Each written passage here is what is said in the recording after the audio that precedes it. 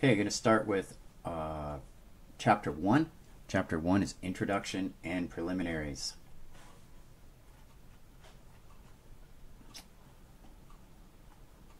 Okay, so the first part we'll do is go through and introduce thermodynamics and a common definition that's used for that.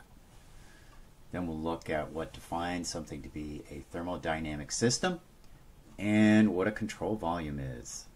Okay. The next thing we'll look at properties and processes and cycles. So the properties are, just from a high level, we'll start with just classification of them as either intensive or extensive. Then we're going to look at the four types of thermodynamic processes, and then what's considered to be a cycle. Then we'll look at units, and with units, we'll look at SI units for the most part, and common units for thermodynamics, and also the USCS units. Some mostly will solve problems using SI units. Then specific volume and density, we'll look at that. Density is just mass per volume, and specific volume is just the inverse of that. Okay.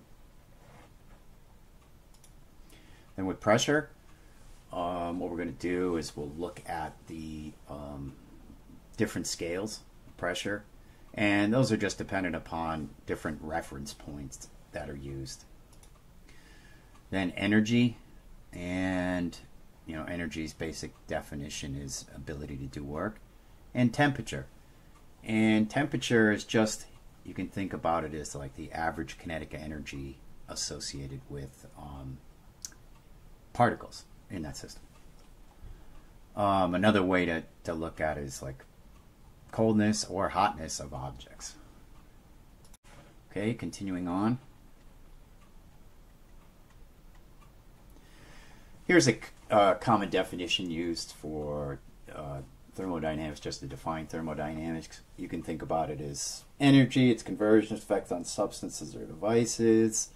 You can think about it as like study of energy transfer, which is another definition. In this case, you could also think about the problems that you're going to work on and how to classify them. The author chose to classify them in these different areas or different types of problems that you're going to study as you go through different systems. You can think about it in terms of an entire system. You can think about it, studying problems as behaviors and properties of substances. Okay, so and he gives you some examples, or provides some examples of that.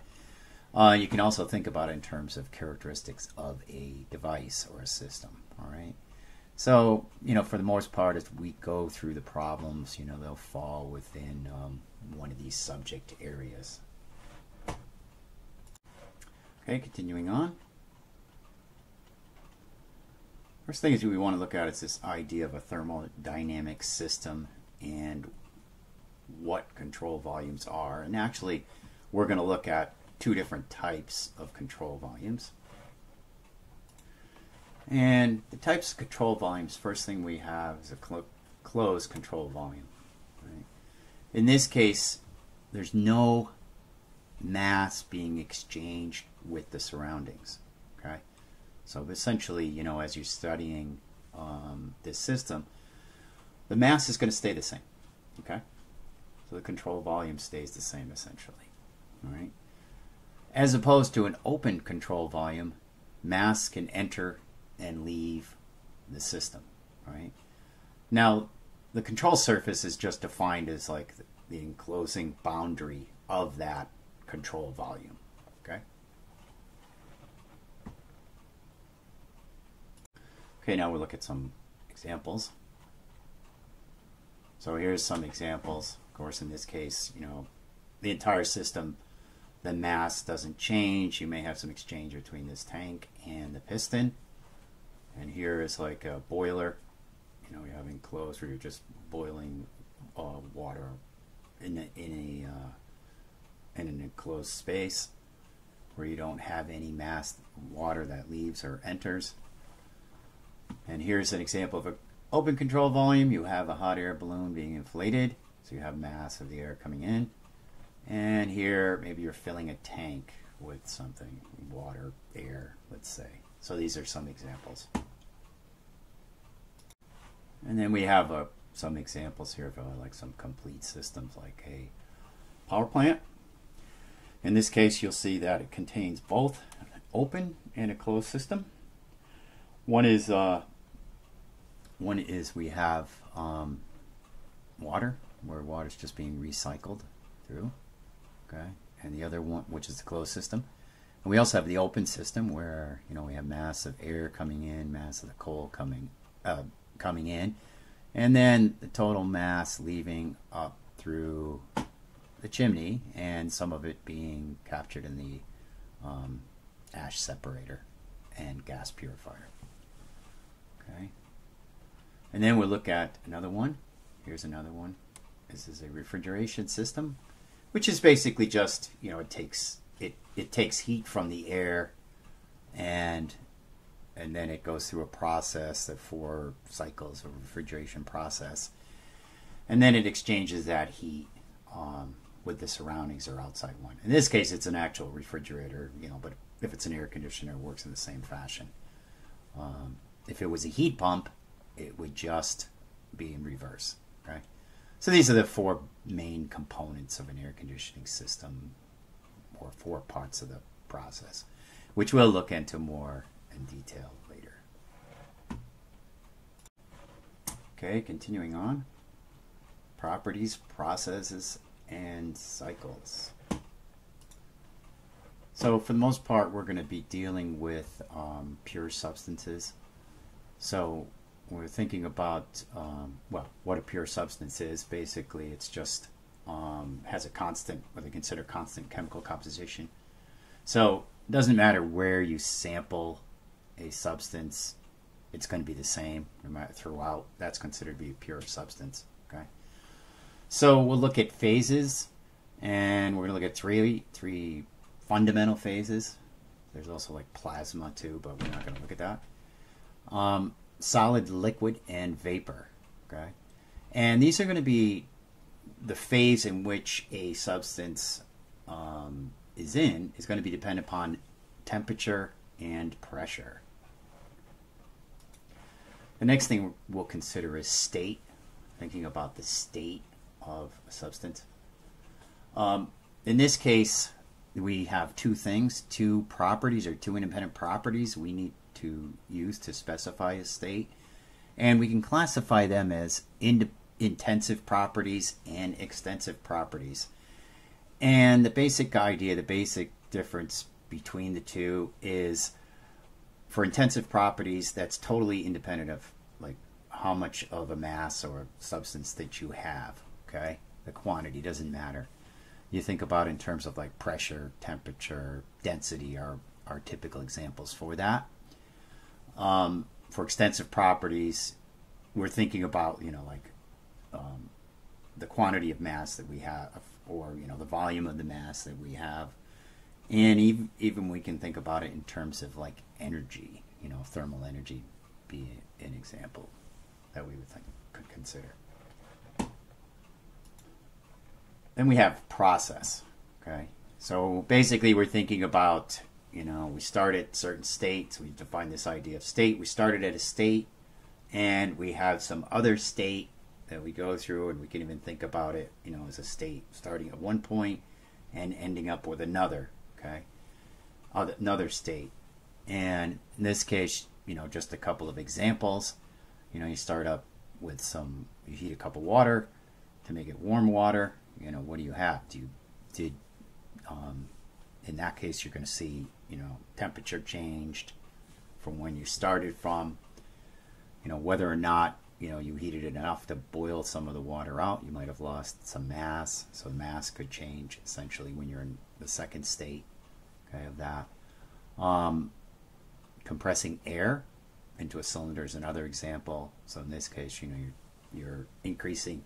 If you're starting with a certain mass of air in your system, and you're bringing mass in to the system, so then you have initial state associated with a certain pressure. Maybe you care about how much air pressure there is in a tire, and you start with initial mass and initial temperature of the air, let's say inside of the tire tube, and in the final state after you've filled it up, you have initial temperature, initial pressure, and mass. A final temperature, final pressure, final mass inside of that tire. Okay, so these are just some examples. The key point here is that it's the state, right?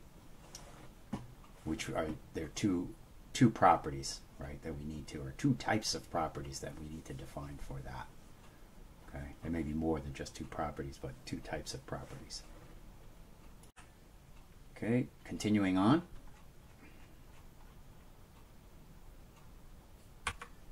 First thing is to define what a process path is. And basically it's just the sequence of states, okay, which we previously talked about. We talked about some basic ones just where they had two states, initial and final. But it's often the case where you'll be studying more than just two states. You'll have some intermediate states before it makes it to the final state. Okay. Now there are four different types of processes that we're going to be looking at here. Okay. The first is isobaric, and this is where a process where throughout the process the pressure is constant. Right.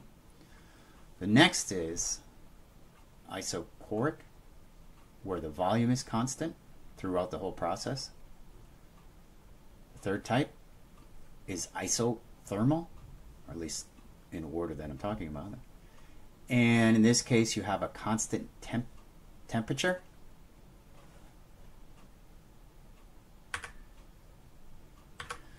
The next is adiabatic process. In this case, there's no heat or mass being transferred in or out of the system.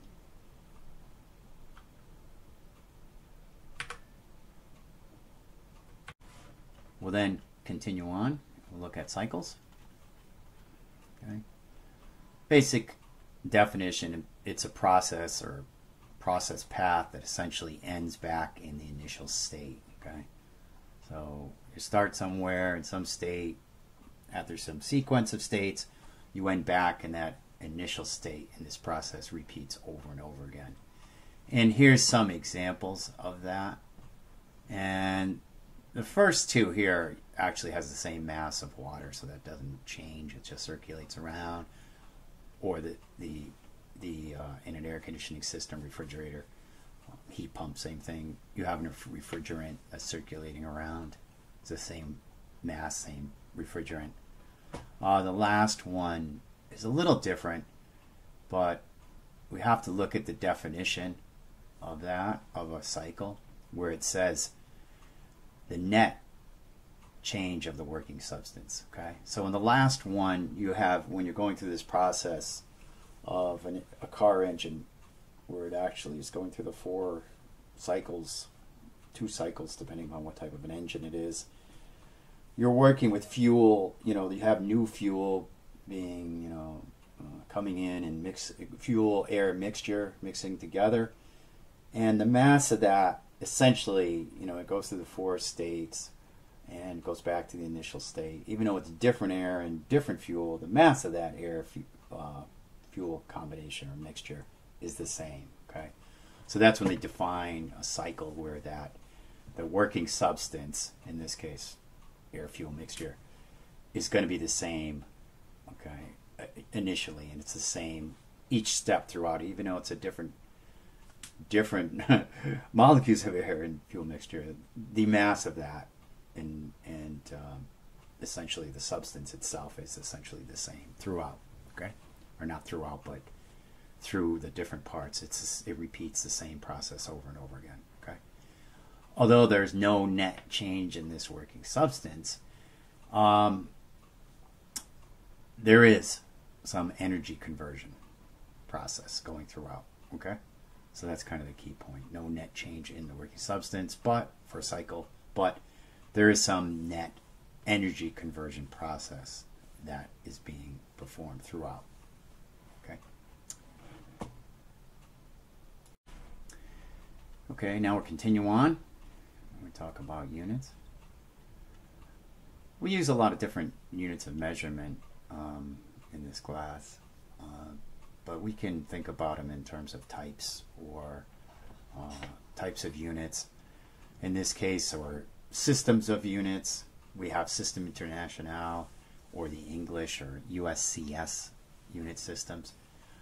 You know, we're going to look at different things, you know, temperature, force, mass, energy, so we'll have different units for all of those. And one of the things we'll do is we need to make some conversions between the SI and USCS or SI and English systems. So we'll be expected to do that. And there's actually a table in the textbook of units and conversions. Okay, so there's really not much else to say about that right now, but it's something I'm sure you've already worked with in other classes where you've had to do unit conversions. So we'll do this sometimes. Most of the units we're going to deal with are SI units. I think we'll stay with the SI unit system for the most part. Okay, we're going to next look at specific volume and density. And specific volume and density are just the inverse of each other. Specific volume is just volume per unit mass, while density is just mass per unit volume. Okay, and we also gave some typical values for like liquid, water, and atmosphere, and they give you approximate values associated with that. And just in general, you know, if it has a high density, which just means essentially a low specific volume, it's very dense. If it has a low density and high specific volume, it's very light. Okay. So here's some examples or some ranges that are given for some common materials, some solids, liquids, and gases in a table.